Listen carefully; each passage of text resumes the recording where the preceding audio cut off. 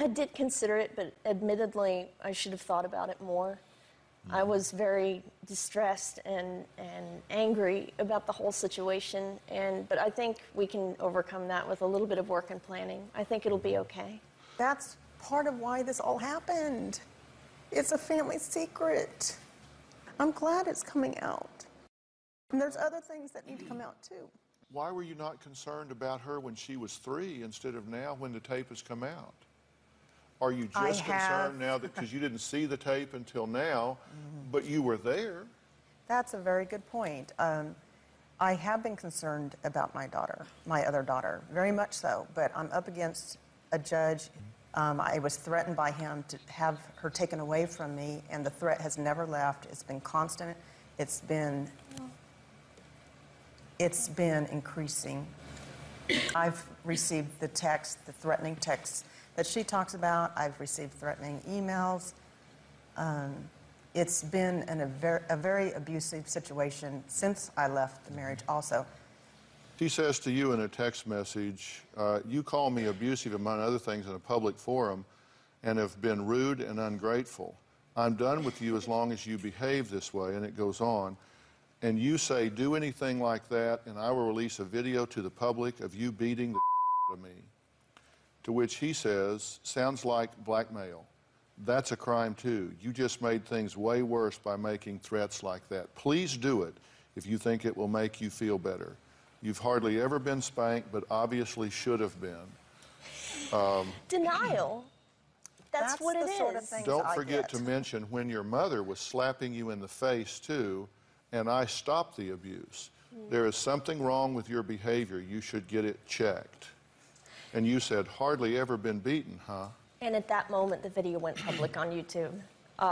That's when you decided to That's when I put it up. decided. I felt like he was challenging me because he thought he was infallible, that the video wouldn't show anything. And when he mentions that, don't forget the time where your mother hit you and I stopped her, that's because both my mother and I were victims, but we didn't really know the extent of it. All we knew that mother was very frustrated with the way my dad was pressuring her to discipline me. He favored extreme corporal punishment, and sometimes she did lose her temper and hit me. And I remember once she shoved me against the wall, and we both stopped because we knew something had crossed the line during that argument. Well, my father appeared in the hallway and he said, hit her again. He egged her on, but then other times he would stop her and be the good guy. It was extreme manipulation. We didn't know what was going to happen. We'll be right back.